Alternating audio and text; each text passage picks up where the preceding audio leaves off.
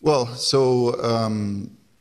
the designers, of course, did all the design. Actually, one of the leading design firms in the UK, Priestman and Good, did the design for the passenger pod.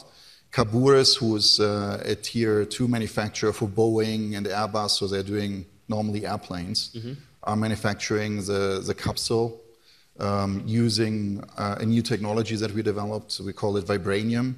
It's a new composite material. It's a smart composite material.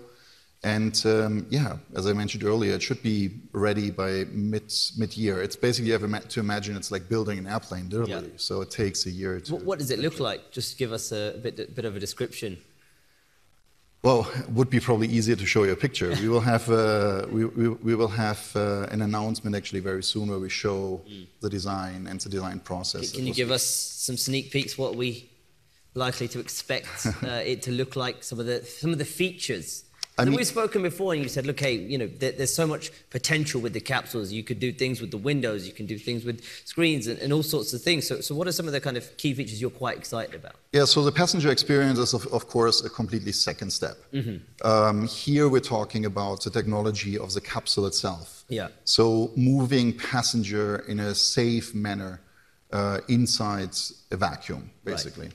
So safety is one of the most, the biggest aspects. Aerodynamics, of course, even so you don't have a lot of air left, there's still some. The ratio between the capsule and the tube is very important, so the Counterweights limit. And of course, integrating all the subsystems, so life support, the levitation, propulsion system, everything needs to be fit in. So just to make it clear, this is not some kind of test pod. So this is the first pod that you and me are going to be riding in a little bit. Right. So, and once that is hopefully completed by mid-year, what is the next stage after that you're aiming for? So it then goes to Toulouse. In Toulouse, the French government gave us a 3,000 square meter building and an outside area. We're now starting to build our R&D center. So as I mentioned earlier, the technology for the system already exists, so we know how to build version number 1. Right. That's what we were concentrating on for the last 4 years. Yeah. But of course, in the meantime, we have been looking into better solutions as well to build the system more efficient, more cost efficient as well. So, and of course, there's a lot of new technologies coming out every single day, but with the first version, you really want to make completely sure those are technologies that have been around for quite some time, and until you haven't really proven the next ones, you don't substitute them.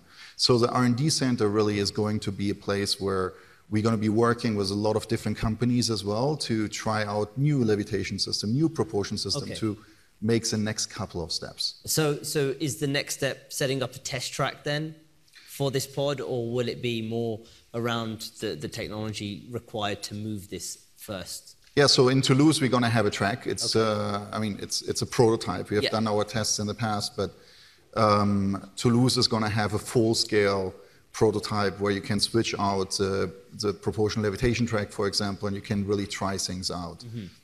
And we can open that up also to our network, which is an important part. But it's really like a center of excellence, if you want. So Toulouse is in Europe, the aerospace valley, basically. So the network that you find of people, of talent, it's super important for us.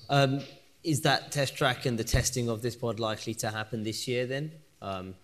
Yeah, I mean, so this is going to be a busy year. Yeah. There's going to happen a lot. Okay. We're expecting to announce the first commercial track later this year as well. Wow. Where? Well, that would be then the announcement right here. Right? Well, try to get you in on that. Hey there, thanks for checking out CNBC on YouTube. Be sure to subscribe to stay up to date on all of the day's biggest stories. You can also click on any of the videos around me to watch the latest from CNBC. Thanks for watching.